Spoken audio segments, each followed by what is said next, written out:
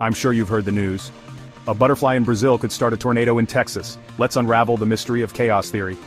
Chaos theory is the study of complex systems that seem random, but are actually governed by deterministic laws. It's all about how tiny changes in the start can lead to huge differences in the end. A key concept here? The butterfly effect. Imagine a butterfly flapping its wings in Brazil, and that tiny action sets off a chain of events, leading to a tornado in Texas. Wild, right? It's saying small, seemingly insignificant changes can have massive, unpredictable consequences in complex systems. Take the weather, for example. Weather models are great for short-term forecasts, but as time goes on, small uncertainties in the data grow, making those long-term predictions unreliable. A slight change in temperature or wind speed can switch up weather patterns dramatically. Chaos theory shows us that even in a universe with clear laws, unpredictability is woven into the fabric of nature. It explains why predicting complex systems like weather, ecosystems, and financial markets is so tricky.